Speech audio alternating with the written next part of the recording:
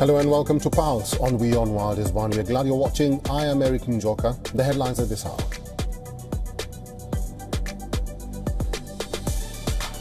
Iran suspends all flights to and from the country till Monday morning. Move comes as Israel vows payback for Iran's missile attack.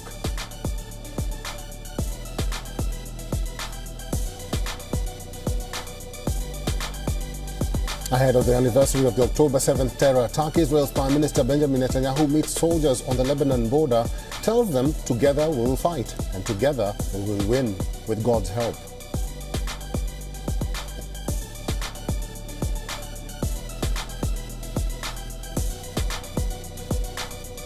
Ahead of the anniversary of October 7th Hamas attack, U.S. Vice President Kamala Harris says U.S. will not stop pressure on Israel to seek a ceasefire.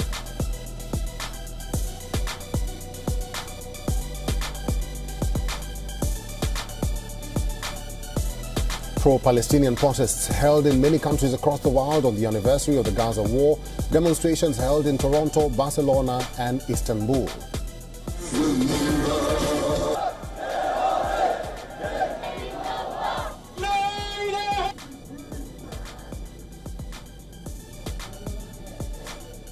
At least 8 Pakistani security personnel reported killed and 2 others injured as terrorists ambushed a vehicle in Khyber Pakhtunkhwa province.